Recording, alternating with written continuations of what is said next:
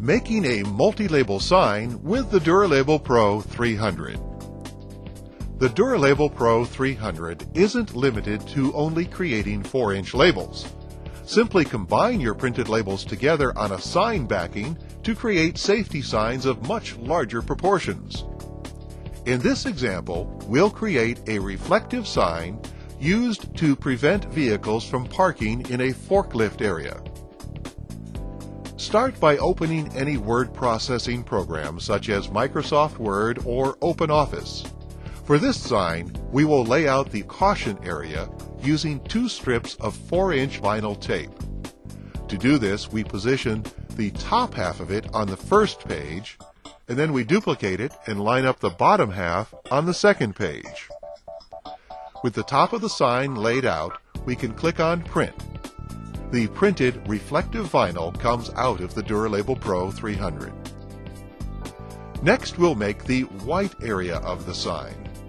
For this section, we will place the 2 text items on their own lines with the forklift triangle spanning both.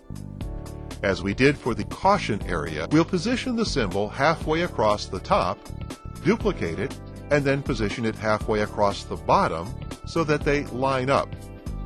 We need to remember to leave a little overlap on the layout to ensure proper overlap when we lay down the vinyl on the sign backing material.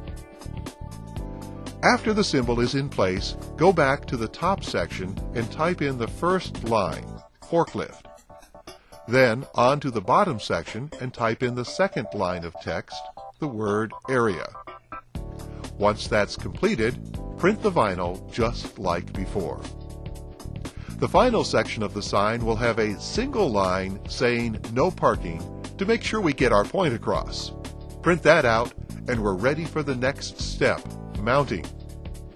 Lay out your sign before you peel the label backing to make sure you have the right fit and that it looks the way you want it to look. When you're ready, start from the bottom of the sign and work your way up. This is the easiest way to get the sections to overlap properly.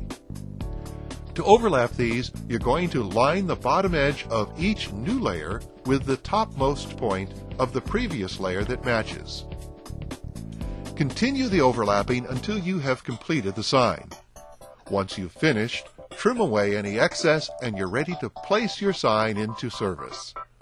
This is just one example of many different ways you can use the DuraLabel PRO 300 to create the signs and labels you need for your facility.